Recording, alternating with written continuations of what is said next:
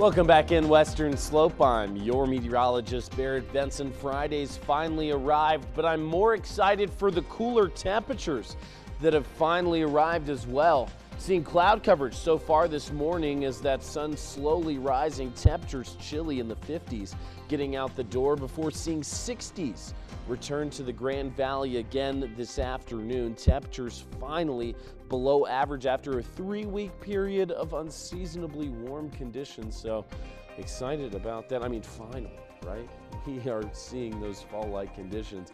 As this low-pressure trough dips down to the south, we're seeing moisture being pushed into the region for chances for showers and even some snow potential to the higher elevations. We saw showers push through last night, cloud coverage sticking around this morning, a little bit of some shower activity initiating off the Uncompahgre Plateau as well. If this continues, we'll be seeing some showers develop and push into the Grand Valley later on this morning in probably about an hour and a half. We're going to be seeing chances for showers up until around 11 a.m. and then a break up until 1 p.m. And then after that, seeing a continuation of that 70% chance of showers with more widespread shower activity over the higher elevations that could drift into the Grand Valley. Expect to see some rain today. If you don't see rain, you'll notice wind speeds increased. We'll be seeing a little bit of some thunderstorms develop here and there, but those will push out probably pretty quickly. The things you got to watch out for are the widespread showers that'll last a little bit longer, but those will be lighter precipitation. Low pressure tracking down to the south, bringing that snow potential with it as well. We're getting our moisture from the south. That means the San Juans are going to eat up a lot of the snow potential for the state of Colorado, leading to winter storm warnings in the San Juans, getting up to maybe 3 feet of accumulation come Sunday, with showers and snow pushing through this entire weekend.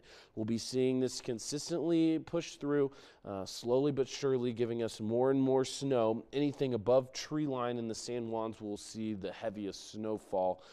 So if you're following, or I guess if you're going to be driving down in the San Juans or doing any kind of outdoor activities this weekend, stay very prepared and make sure that you have everything that you need stocked up on water, food, just in case anything happens on the road.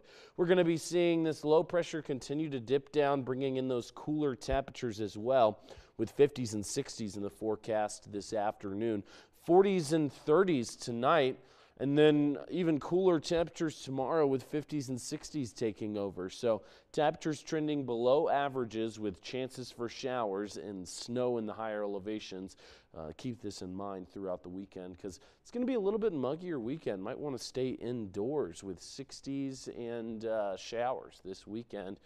Going to see a little bit of an increase in temperature next week, getting back into the 60s before 70s with sunshine.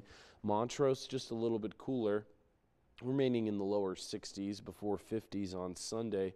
Chances for showers throughout the weekend before 60s next week as temperatures will continue to climb back above seasonal averages, getting close to 70s in the Uncompahgre Valley, but a little bit of a wet weekend ahead with those snow values in the higher elevations.